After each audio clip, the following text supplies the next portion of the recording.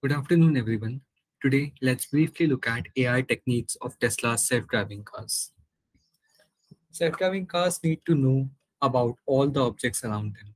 What type of object is it? How far is it? There are few techniques for doing this. LiDAR uses low wavelength lasers that bounce off objects nearby to provide distance from them.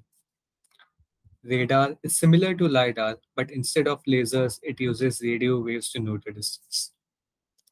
Then we have computer vision. It uses inputs from cameras to gather data and do object detection via neural networks. Most self-driving car manufacturers like Alphabet's Waymo and Uber are using a combination of all of these. But Tesla is only relying on computer vision. So why is Tesla choosing vision-only approach?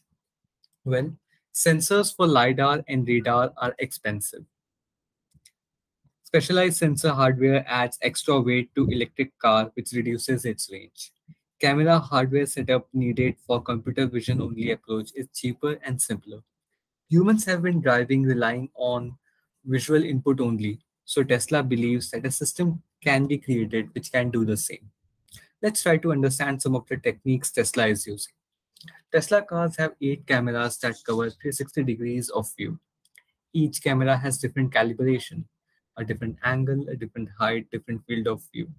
These calibration parameters of each camera are used to adjust the video feed, then it's sent to the neural network. This ensures that the input data of neural network is uniform.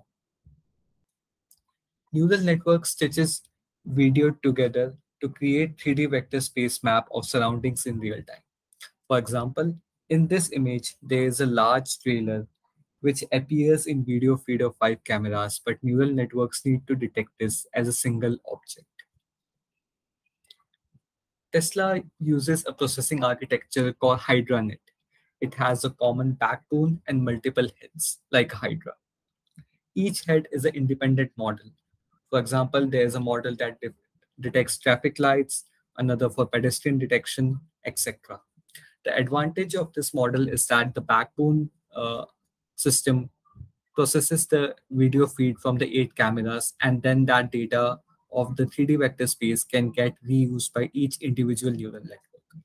They have around 40 neural networks that do the processing on the 3D vector space. Each Tesla car has 2 independent processing chips on board, so that car can continue to drive even if one processing unit stops working. When any Tesla car faces any unusual usual situation, its fully self-driving system does not function well. The data from its cameras is used to create additional training scenarios for the model. There are various other techniques that Tesla is using, but that's for another time. That's all for today. Thanks for your time.